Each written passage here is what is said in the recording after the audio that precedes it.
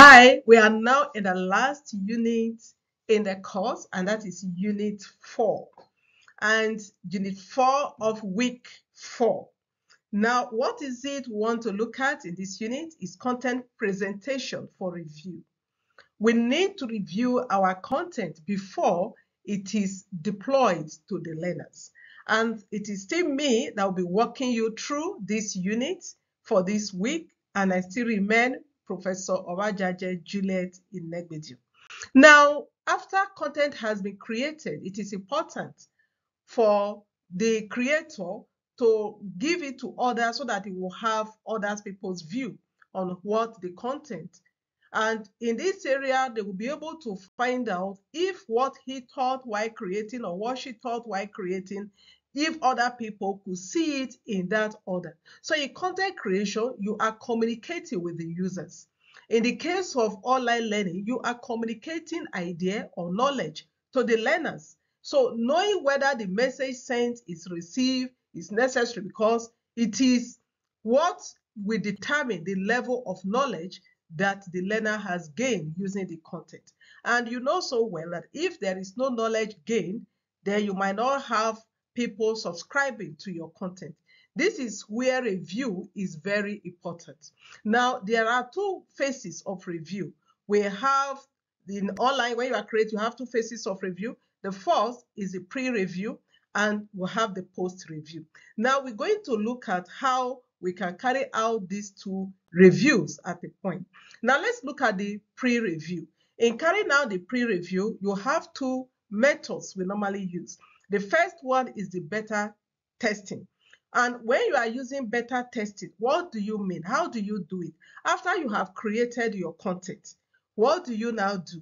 You now have to call the experts or the stakeholders. Who are your stakeholders? The stakeholders in this instance, they will be the subject experts, those people that have knowledge, they are knowledgeable in the content you have created. Then you will have the technologies and the learners.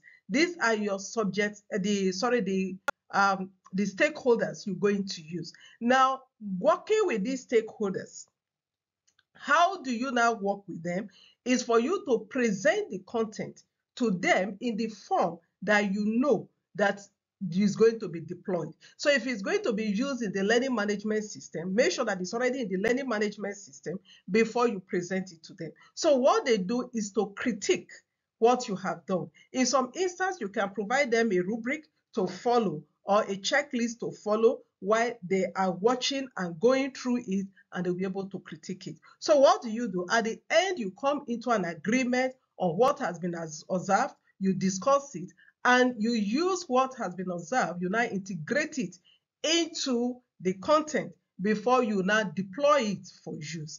And after the deployment, there's another one you could use again is the pilot testing. So if you don't use the beta testing, you could use the pilot testing.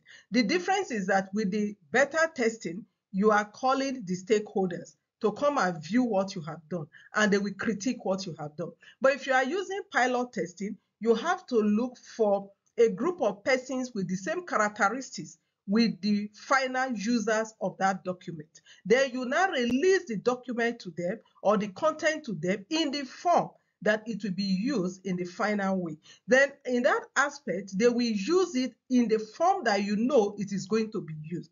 Then after they have used it, maybe for a week or 2 weeks, it shouldn't be too long, maybe maximum a month. Now, you now have to give them questionnaire or you interview them. Then the feedback they give to you, you analyze it because you're going to collect data from them. You analyze the data using statistical analysis.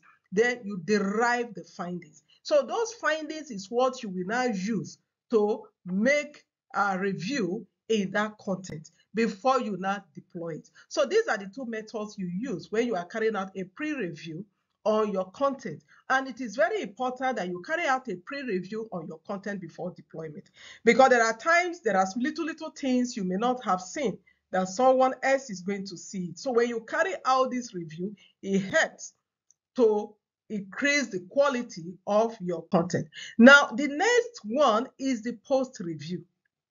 In the area of the post-review, the material has been used, and at the end, you have now given it to the target audience, those people you have actually created the content for, you have created the material for, and they have used it.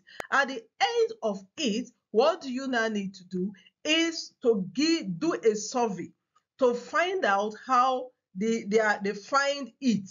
You want to find out how the usability was, difficulties, and the like. So what do? You give them, and in that structure, when you are giving them this survey, you can now test the structure of the material or the content. You can look at the quality of the content, the learning outcome, whether it was met, the interactivity, was it met, then how easy were they able to understand it, the presentation format. You look at the language of instruction, the assessment, the facilitation technique, where it is being facilitated. All these have to come into place because it will help as a guide for you where you get such feedback and any other thing you need to check. So once they give you their feedback, all you now need to do is to analyze the data you have collected from them.